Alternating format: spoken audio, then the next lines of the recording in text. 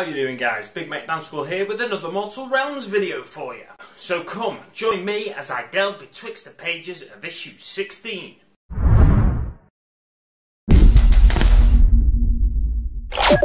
First off, I want to say a massive thank you to Mr. Adam Edgar. He's not an Immortal sponsor on my Patreon, however, he has provided me with continued and consistent support, pledging at the Mech Boy level regularly, and enabling me to buy numerous issues of the magazine. So, with all that in mind, Adam, I dub thee an honorary Immortal sponsor.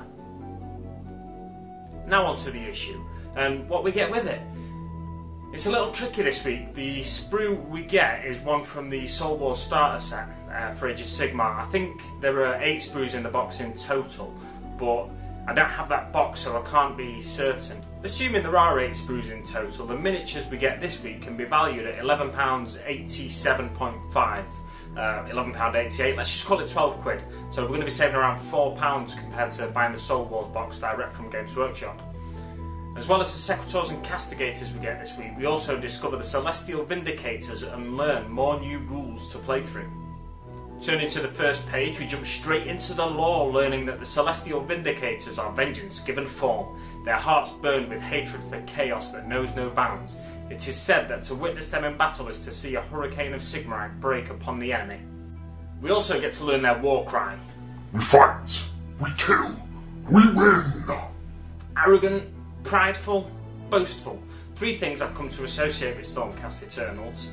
I've been listening to Sacrosanct and Other Stories on the Black Library audio app, and the first 2 stories you hear in that book are Stormcast heavy. The more I learn about them, the more I grow to hate them. They're pompous, arrogant and boastful, like I've already said.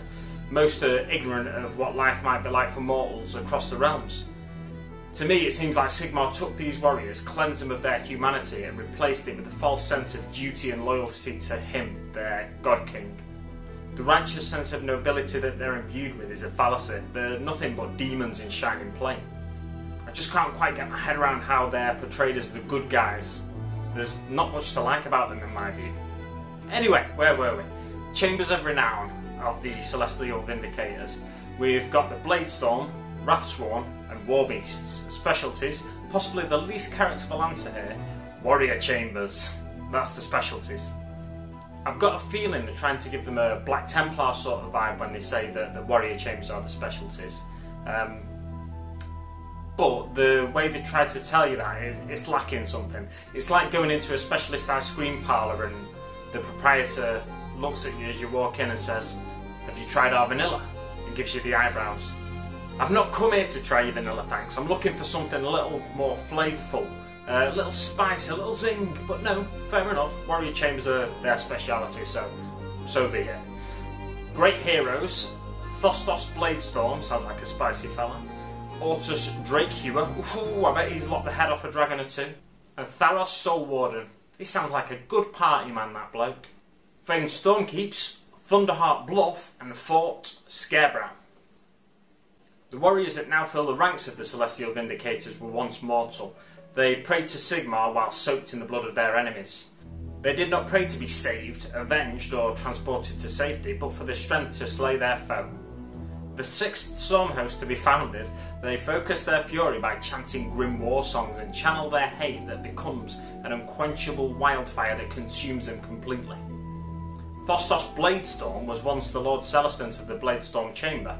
It was he who found Sigmar's famed warhammer, Galmaraz. He was a great hero, eventually slain by Archaon the Everchosen. Archaon's steed, Dorgar, devoured the Lord Celestant's corpse. His body and soul remained trapped in the belly of the beast.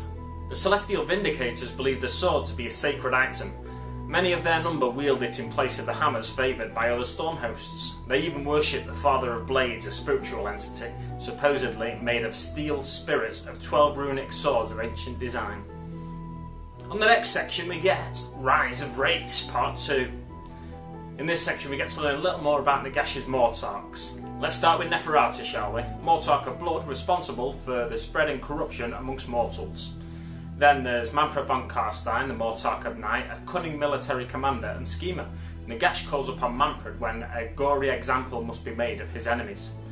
Archon the Black is next, the Mortarch of Sacrament. The only Mortarch who Nagash truly trusts, he is often tasked with empire building and finding ways to expand the borders of Nagash's realm. Nagash sought a new Mortarch though, one to lead the Nighthaunt. Requiring both loyalty and intelligence from whomsoever would take up this mantle, Nagash was impressed with the psychological effect the Nighthaunt had on the superstitious minds of mortals. Eventually, his gaze was drawn to the spectre he had punished centuries ago. In life, Lady Alinda had schemed her way to power before angering Nagash.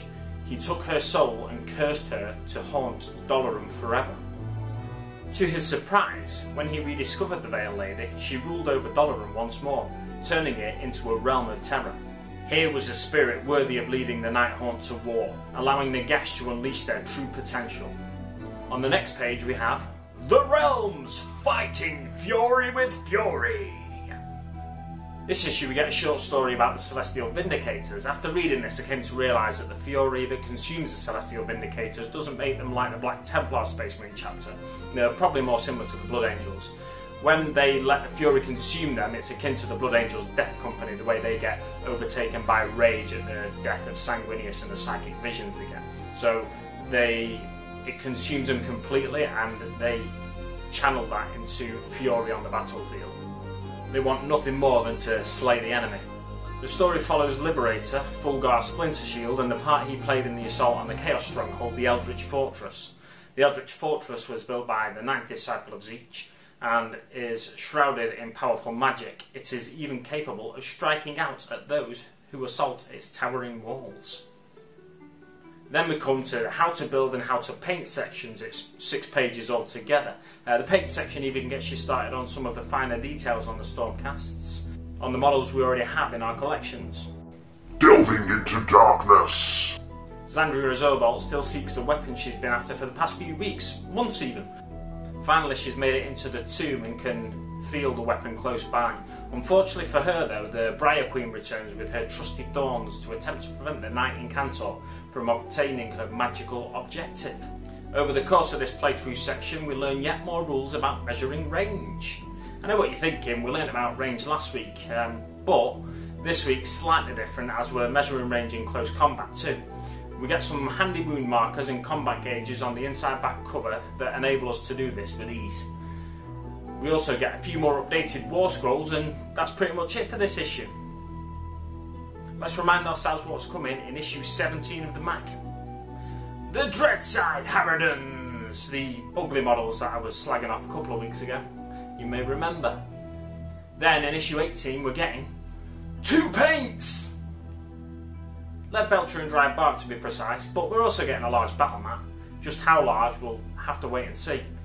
Come back in about 4 weeks and we can find out together. Before you go, don't forget to give the video a like if you've enjoyed it. Any questions you've got you can ask in the comments below. There's a button here for you to subscribe if you've not already done so, and a Patreon link here if you'd like to support the channel. There's also a couple of videos here for you to check out at your leisure. Thanks very much for watching guys, and I'll see you on the battlefield.